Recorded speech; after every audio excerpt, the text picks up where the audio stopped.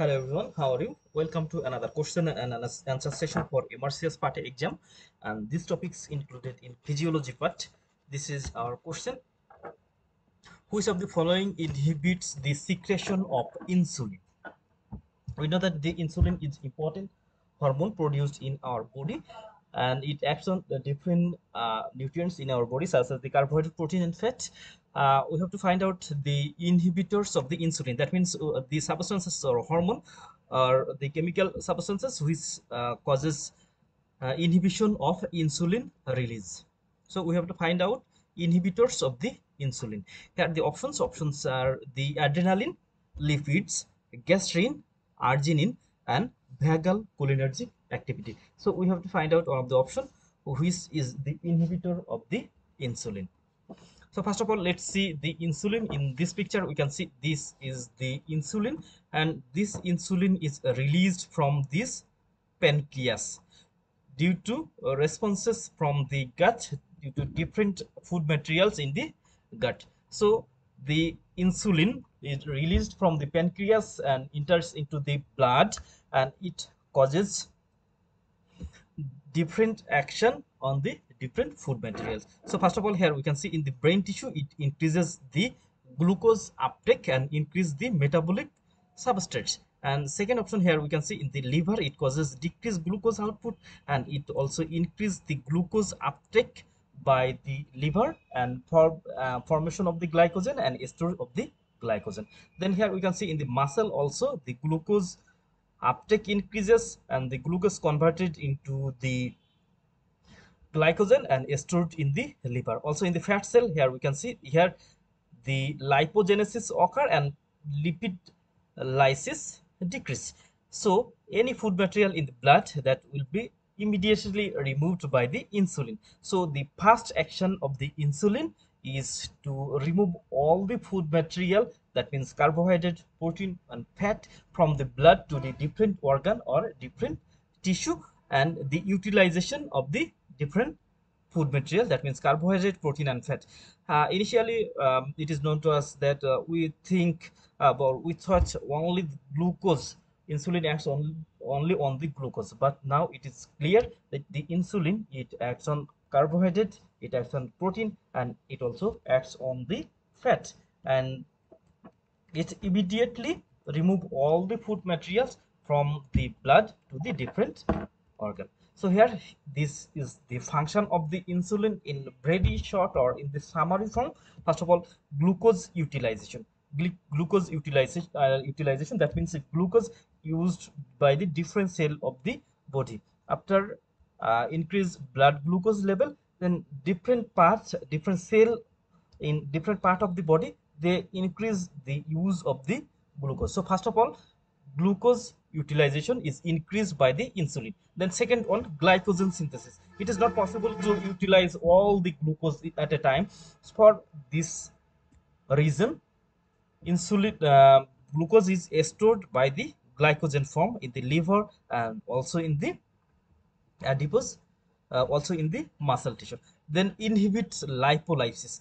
That means the insulin, it increases the lipid deposition and at the same time it decreases the lipid breakdown. Then reduce muscle protein loss, because the insulin, it increases the absorption of the protein by the muscle, and also it reduces protein loss by the muscle. So insulin, it acts on carbohydrate, acts on protein, acts on fat, and remove from the blood these substances, and it is stored in the different part of the body or utilized by the different part of the body. Then here we can see this is the inhibitor of the insulin release. So the insulin release, it is inhibited by alpha adrenergic drug, then beta blocker and sympathetic nerve. Sympathetic nerve, from the sympathetic nerve adrenaline, noradrenaline is released, and this is a sympathetic nerve ending release chemical substances during the fight and flight response. So during fight, during flight, there is no time to store of the food. That time, there is time for utilization of the food and making more energy for fight and flight. So this, during the sympathetic nerve release neurotransmitter or chemical substances. It causes insulin secretion, because that time there is more need of the glucose in the blood, but insulin, it decreases blood glucose level. So for increasing the blood glucose level and increasing the use of the glucose and other food material for the muscles and other parts, these during the sympathetic nerve release, this insulin release is inhibited. Here we can see the two sides. First of all, stimulator of the insulin secretion. So when food material increases in the blood, the insulin causes reduction of the food materials. So first of all, here we can see the stimulation of the insulin secretion. That means the when insulin release because of the stimulants, that means when the carbohydrate, protein and fat, they are increased in the blood, they wants to go to the different part of the body and uh, uh, reaction in the blood.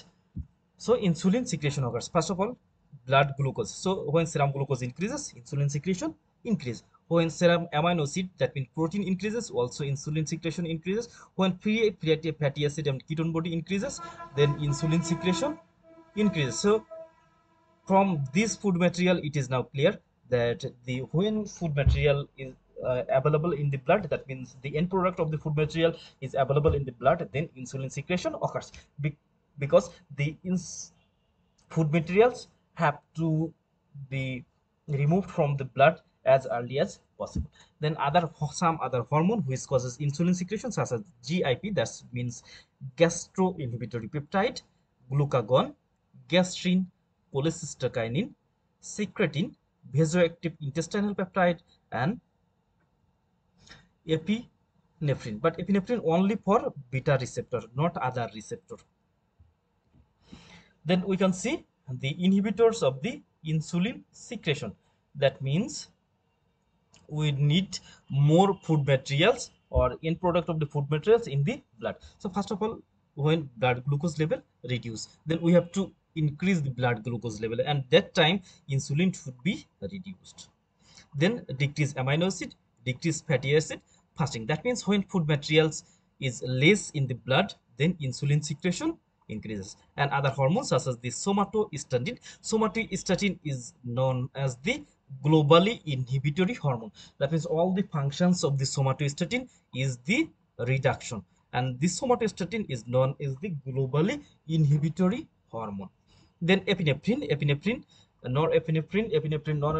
and other hormone which is released during the sympathetic activation. That time also insulin secretion reduce.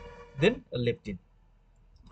So now from this slide, 2 point is very important. When food materials or in product of the food materials such as the carbohydrate and protein and fat, when it increases, it causes more insulin secretion, and when this food material is reduced, then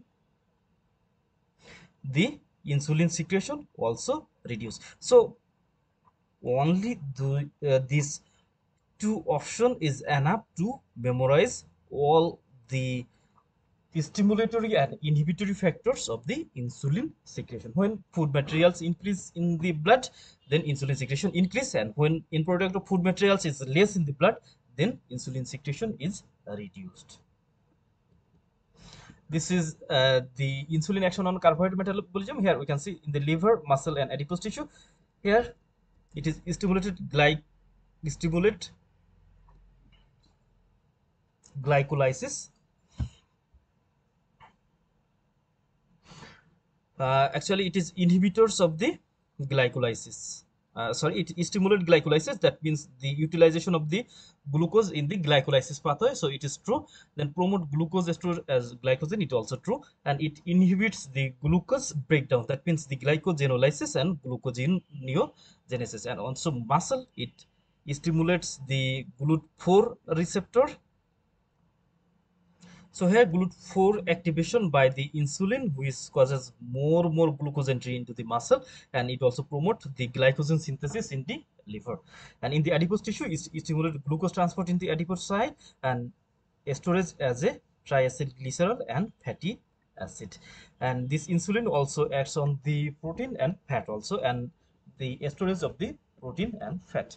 So our final option is now ready. The inhibitors of the insulin here, this is the adrenaline. Other options such as the lipid.